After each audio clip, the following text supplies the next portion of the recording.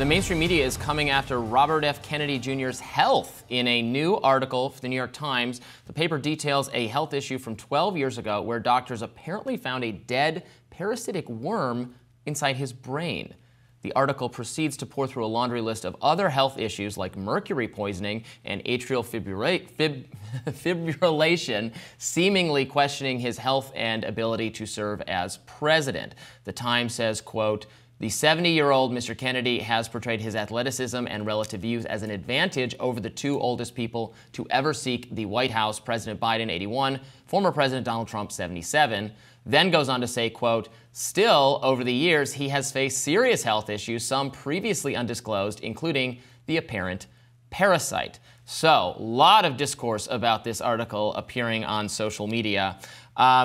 Look, I think he's running for president, and it is fair to ask about his health. So these are disclosures that came from his divorce proceedings 10 years ago, where he tried to argue that these medical issues at the time had reduced his earnings potential because they were affecting him cognitively, and so he was trying to, I think, get out of paying less in the divorce. So given that that's all occurred, I think it's like totally fine to call attention to this. However, I couldn't avoid, I think the framing is very much, you have concerns about Biden's age or Trump's age and health issues. Well, look at RFK Jr. He's got all these problems too. I mean, it is true that despite being significantly younger than Biden and quite obviously in much better physical shape than Biden, none of these candidates are spring chickens, and they all have to contend with some difficulties in their medical past. Now, Joe Biden, if we're talking about health issues, his age has really overshadowed pretty much any discussion of anything else. But remember, he also had brain surgery for an aneurysm back in the 80s. When you've lived a long time, you've been in the public eye a long time, you do have to contend with people's concerns about your ability to serve. Now, in the RFK Jr. instance, having actively argued that your own cognitive ability is diminished is a little bit of a tough look. This isn't someone from the outside saying, you had a heart attack, you had a brain surgery, you had an injury, but you've represented yourself as being fit for the job. I understand that it's contextual. Right. It was in the context of a divorce proceeding. He, was trying to avoid, paying a sum of money. And the doctors, quoted in this article say that is something you can, this was what, 12 or 15 years ago. This is something you can recover from and not have lasting brain or health issues from. Of course, they have not diagnosed him, and they don't know exactly what his case is. And look, I don't think it's going to matter because people who are interested in RFK Jr. have been watching him give speeches and give interviews and following him and like what they see now. And even if that's a diminished capacity version of him, it is preferable to many Americans to what they're seeing from Joe Biden now, to the extent that Joe Biden even makes himself available to the public. RFK Jr. does 3-hour podcast interviews. He does podcasts all day. He's been on with us for long, extended periods of times. Many other people, their shows, he makes himself very available. He talks a lot, on and on and on.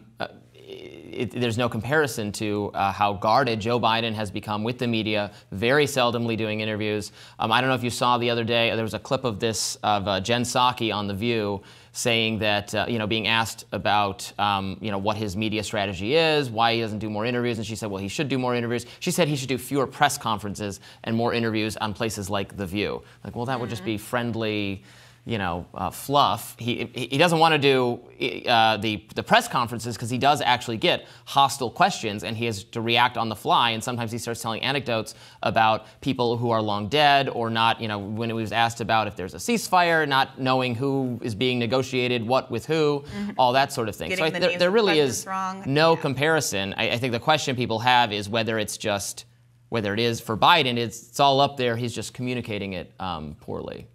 Yeah, that is the question. And I have heard commentators that are frankly sympathetic to Joe Biden have very mixed feelings about how much press he can do. He's in a different but similar situation as Donald Trump.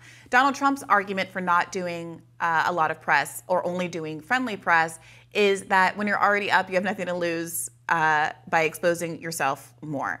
And there's an argument that a lot of liberals have bought into, which is that Donald Trump is succeeding in part because he's not as present as he was in the 2016 cycle. And many people have forgotten why they hate him and are being reminded repeatedly because of social media and images coming out of Gaza and the like as to why they don't like Joe Biden.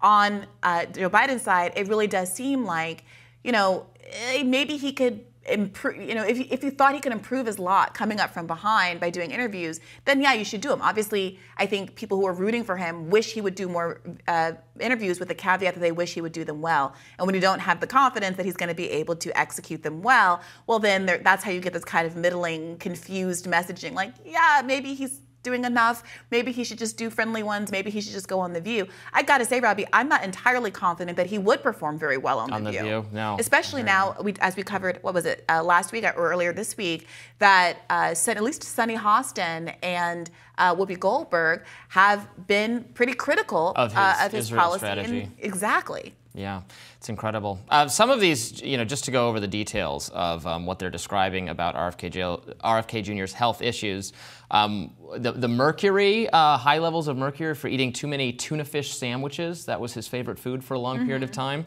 Got to watch out for that. Wait, that is related to the brain worms, or no, that's totally separate issue. Okay. Mercury. He had too high mercury levels. That's a real issue. And ironic for someone who, as an environmental lawyer, has been working so hard to clean up our. There are some ironies here that don't indict him. I mean, another big irony being, if you have a parasitic worm infection, you know how you treat that, right?